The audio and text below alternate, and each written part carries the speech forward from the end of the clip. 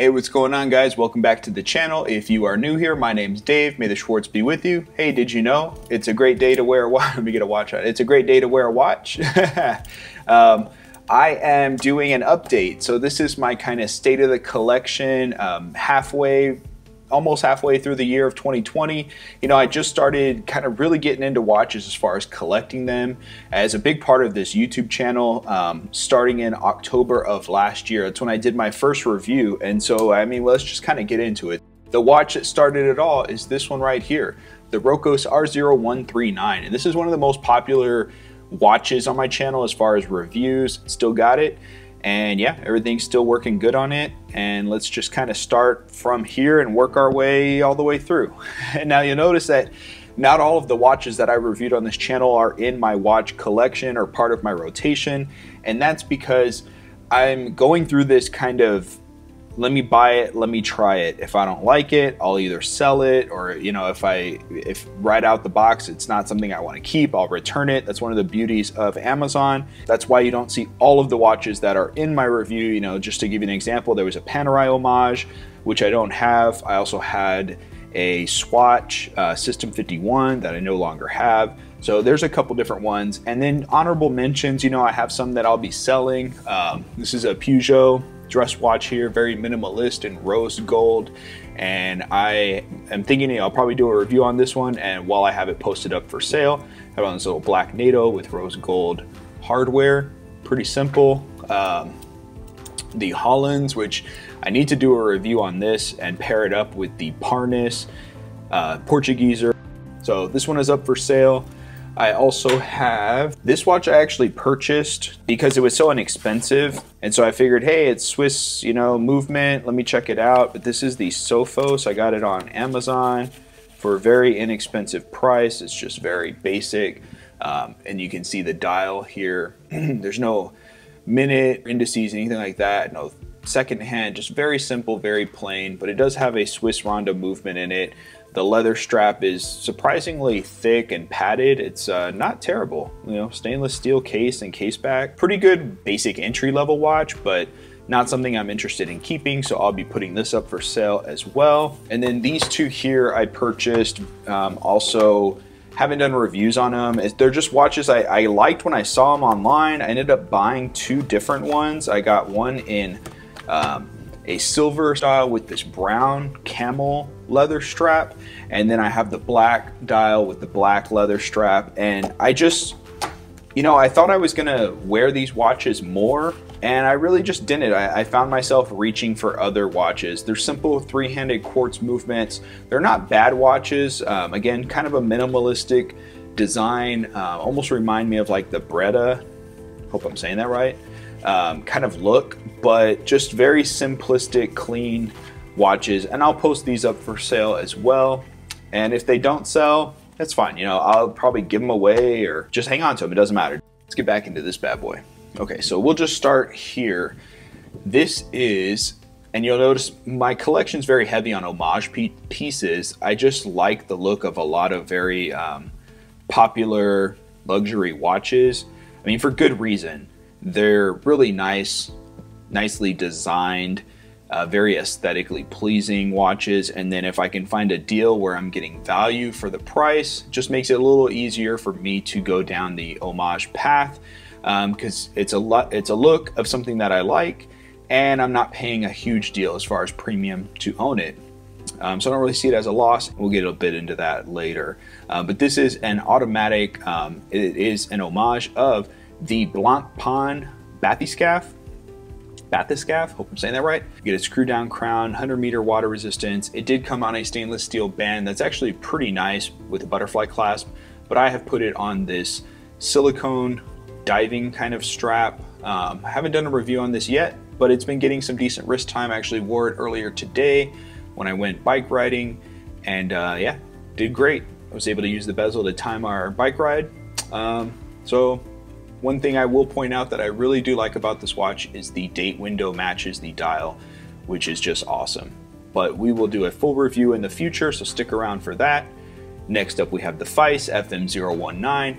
Now if you've seen other videos on my channel, then you know that this is a watch that I had.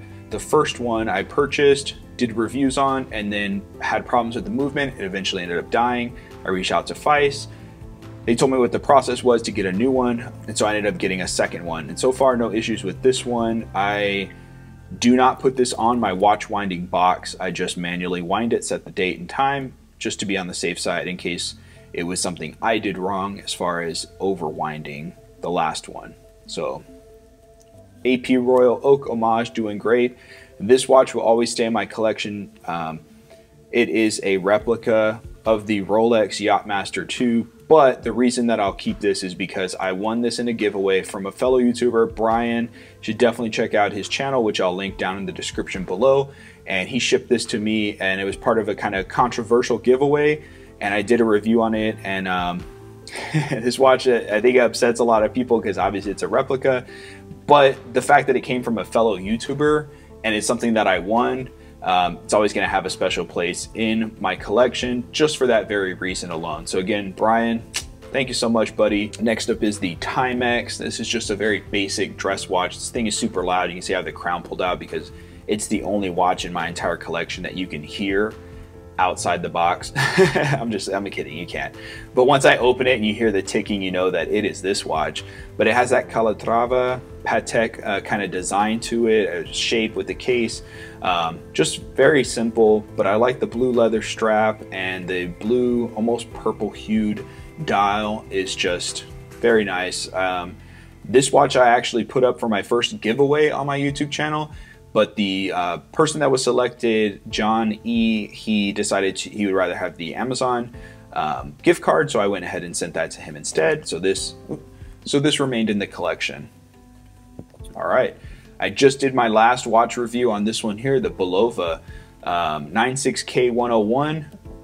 So retro reissue, very cool watch. Now you notice in that video I had it on the mesh bracelet, and since then I did finally receive this blue suede leather strap.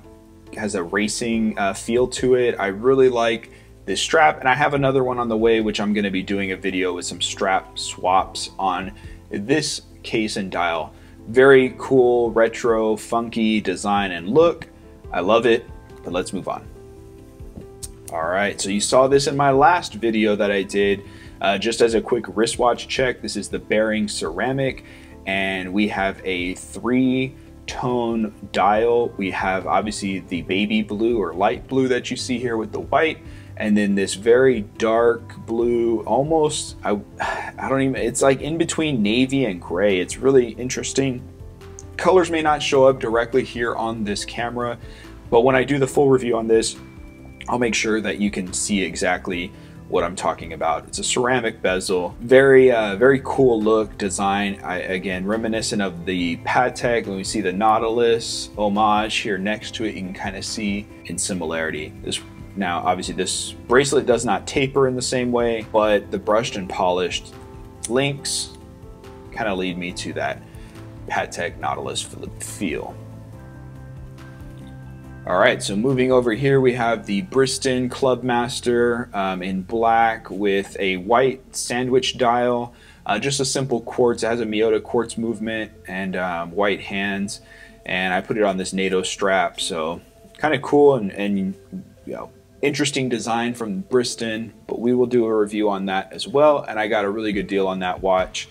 Moving down, yeah, one of the larger watches in my collection, the Infantry, which is an homage of the BR0194, if I'm not mistaken, Bell and Ross homage. I've done a review on this. I wear this a lot when I do any type of like shooting range stuff or sporting type of events. This is the watch that I'll usually have on my wrist because I don't mind if it takes a beating or gets banged up.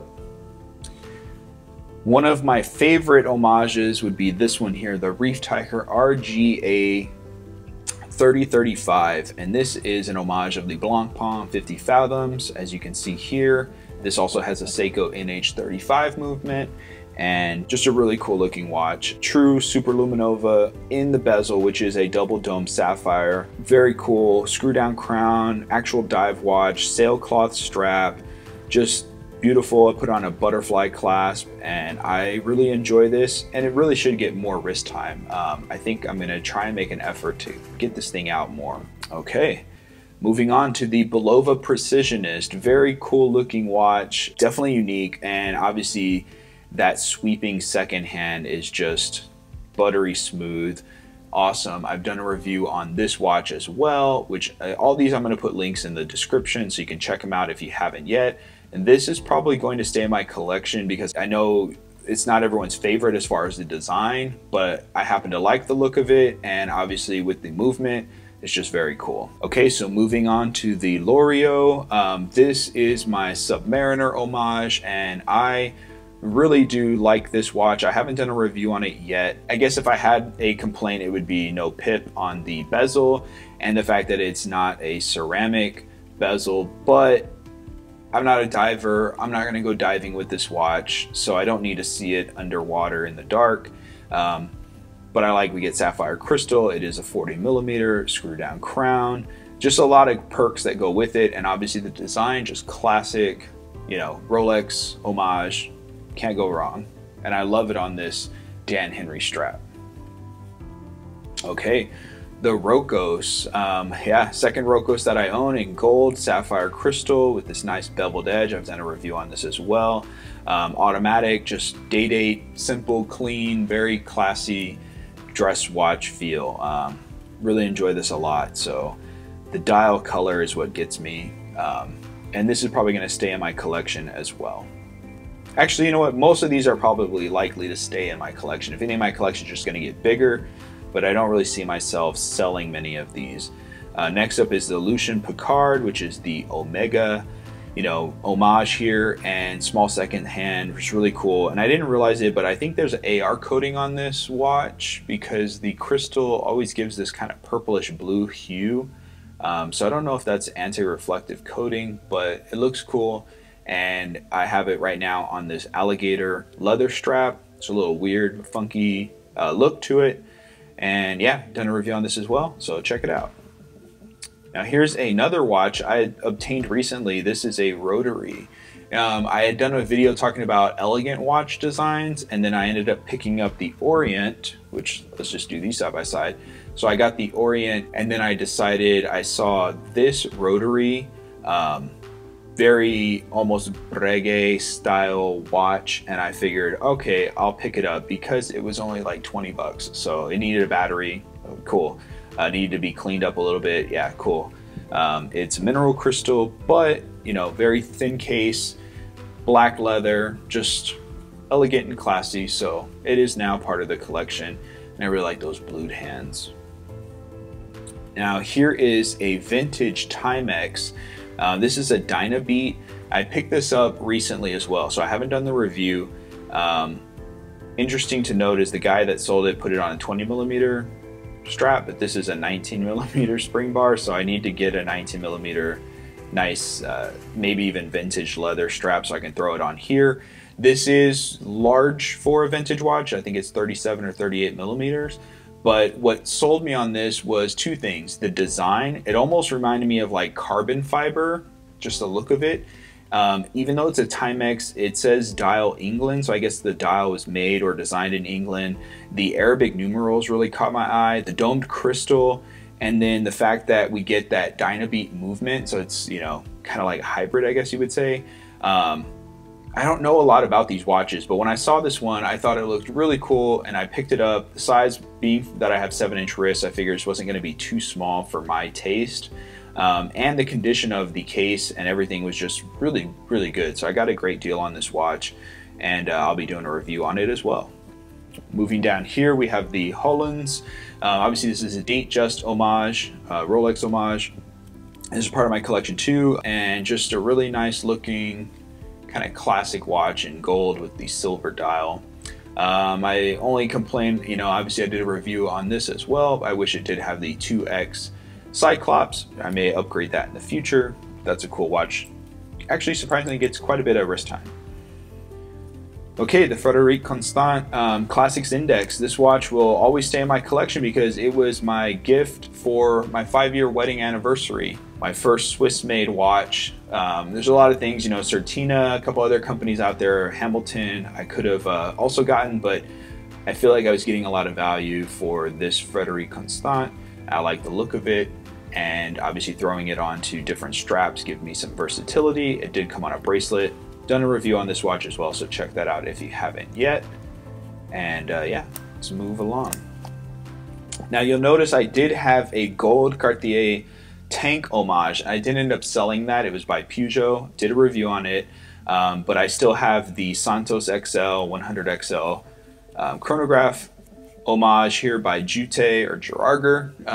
Man, this watch with the strap upgrade just looks really cool. Double deployant clasp, butterfly clasp, just very nice, and I think it's a really cool look. So here is one of my newer purchases. This is the Reef Tiger from the Aurora collection, single deployant clasp, very nice. I was kind of blown away as soon as I unboxed this watch. I call it the UFO watch because you can kind of see the shape of it here. It's just very interesting. Almost looks like the IWC where the case scoops up and outward. Very cool and unique. This one being a chronograph, 100-meter water resistant, sapphire crystal. It's just a really cool watch. This caught my eye. I had to purchase it, and Reef Tiger is a brand that I'm coming to really enjoy the watches that I've purchased from them. They seem to give a lot of bang for the buck. I'll do a review on this in the future. The Parnis, I mean, you've seen all types of videos on this around YouTube. Yeah, this is a Daytona homage, and I have it here on this kind of Rolex style rubber strap, and this is a really cool watch. I did have it on my Dan Henry strap for a while, but I'm rocking it on the rubber for now. Yeah, this watch gets worn quite a bit. Okay, so next we have the Guanchen, which is the Longines, I don't know, long name. I can't even think of it right now, but this watch is surprisingly, yeah, a lot of bang for the buck on this as well. And sapphire crystal, really nice strap, double deployant, and I like this watch a lot. It's kind of that mix between sporty and dressy, and I think it's a lot of fun. And so, cool watch. I can only wear it till 2030, then I'll have to buy a new one. Watch my video if you want to see what that's all about. So the Timex, just a simple Fairfield, I think it's 41 millimeter, we get Indiglow. Normally this will be on a NATO here during spring and summer, but I like the look of this brown leather, kind of, you know, tapers down just a little bit, and very cool watch. So man, this thing is a pretty versatile watch. And then of course the Orient, you know, this is where my collection has grown, and just doing reviews, this isn't where my collection is going to stay, but it's definitely headed in the right direction for my taste and for my budget. I feel like that you can find a lot of value in watches that you can enjoy. You don't have to spend a fortune. I understand those guys out there though that want to save up and get their Grail watch, or save up and get a really nice Swiss watch, or a couple of them. By all means, like, I'm all for it. I totally get it. For me though, I like options, and I feel like this checks a lot of boxes for me. We got dive watches, vintage watches, dressy watches, automatics, quartz, funky, cool, unique, and then obviously just timeless designs. So I got a spread. I feel like if, as far as my quartz and automatics, this is where we're at. I will eventually get another watch box because this one is full, and then we'll start working on digital watches and other cool, maybe obscure design watches. Who knows where it's gonna go? But this is where we're at right now. It's a long video, I know, but I hope you guys enjoyed it. As always, thanks for checking out the channel. If you haven't subscribed and joined the Schwartz Force, make sure you do that down below, and I'll look forward to seeing you guys at the next one. Take care.